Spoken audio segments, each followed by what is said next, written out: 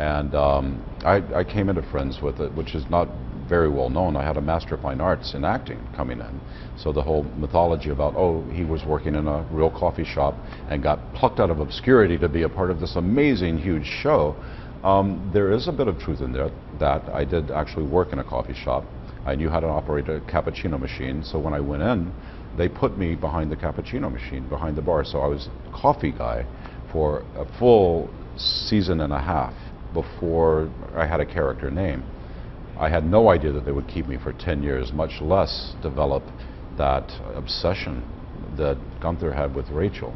And I'm just really happy that they kept me on. I think that I looked natural back there, at least with my miming making espresso and cappuccino. I never made an actual espresso or cappuccino during the entire run of Friends. I was miming every bit of that because, you know, espresso machines are really loud, especially when you start with the steamer and stuff, and the sound guys hated it.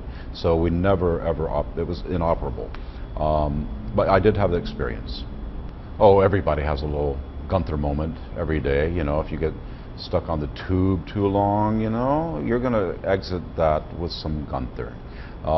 If you've had a really, really poor night's sleep and you have to work 12 hours the next day, you're going to be a little bit Gunther, right? I think it should be a verb. I'm feeling very Gunther today.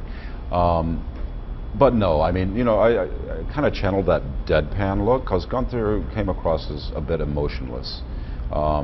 I have a lot of emotion, actually, so it was kind of I had to develop the ability to just look straight out of character or into the camera and just go,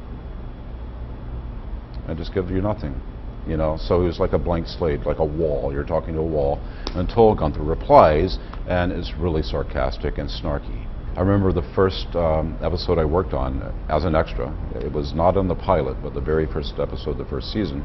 I walked onto the set and I see these people like just joking around and talking and hugging and laughing, and they acted like they'd known each other since they were children.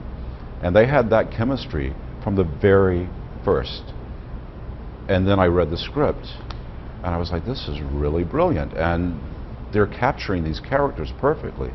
Of course, they did develop their characters realistically over a 10-year period of time, so you could see the evolution and the de-evolution in some instances of the characters and their story arcs. But basically they had chemistry. It's lightning in a bottle. That's the way I've always described it.